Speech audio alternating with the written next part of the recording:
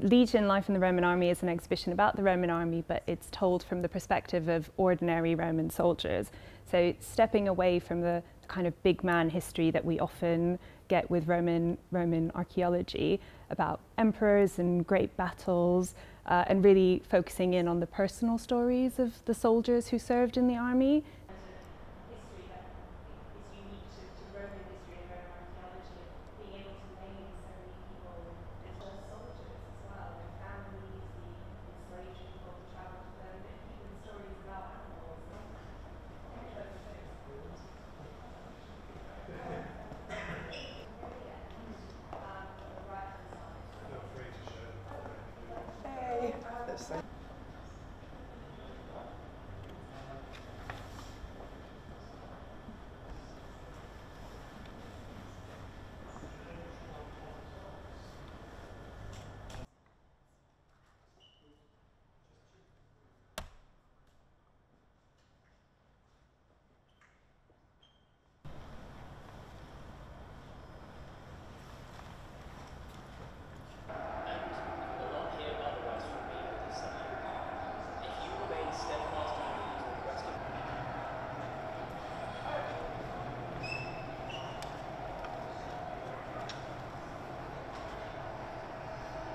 It's a different take on a subject that a lot of people have heard of before, and it sheds light on an area that actually not many people are that familiar with.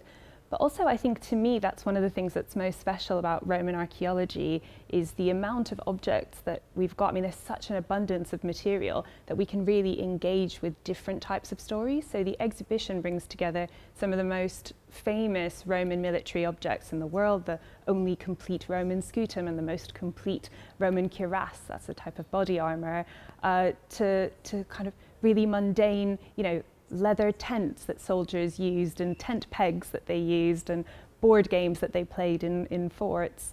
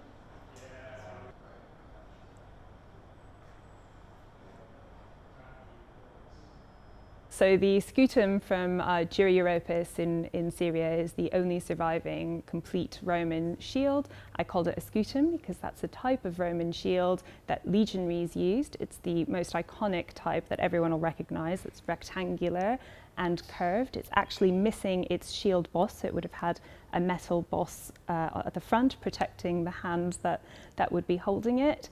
It's really remarkable because it is so unique, but also the beautiful artistry and the artwork on it is really, really rare and very special.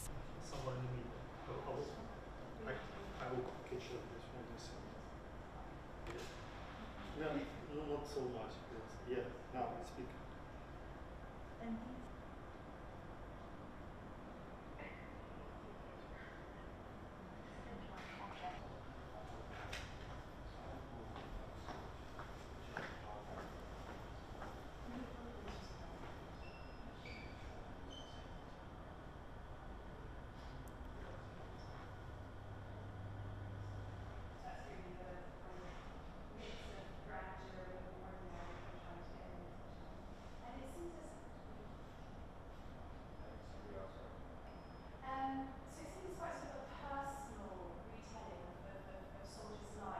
I mean, there has been a social media trend suggesting that men are obsessed with the Roman Empire, and I wonder whether there is a sense of masculinity and also the fall of that civilization precipitating what would now refer to as the Dark Ages that makes people think it was a height of civilization. But this exhibition also shows the good and bad sides of the Roman Empire. It shows the slavery, it shows the lack of hygiene, it shows all the problems with that time as well as the sort of heroic elements that people are more familiar with.